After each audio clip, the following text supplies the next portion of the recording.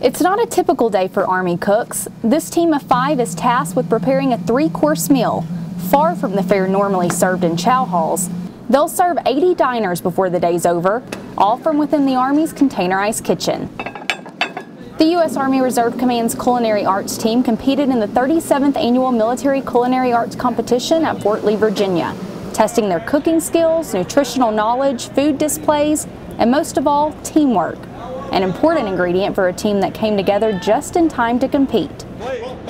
We were pulling from every command we could get our hands on to get enough people that have the passion for food to be able to compete. The team tickled taste buds with creamy sweet potato soup, a pork entree with black bean sauce, and a dessert of tres leche chocolate chili cake with cinnamon ice cream. I want to do it again. I'd like to have the same team. I think we'd do good next year. This competition is the largest culinary competition in North America and sanctioned by the American Culinary Federation. It serves to showcase the talents of military chefs around the globe in all branches of the armed forces. The team did awesome. It was absolutely phenomenal how well the team did together. The U.S. Army Reserve Command team earned a bronze medal in the field competition.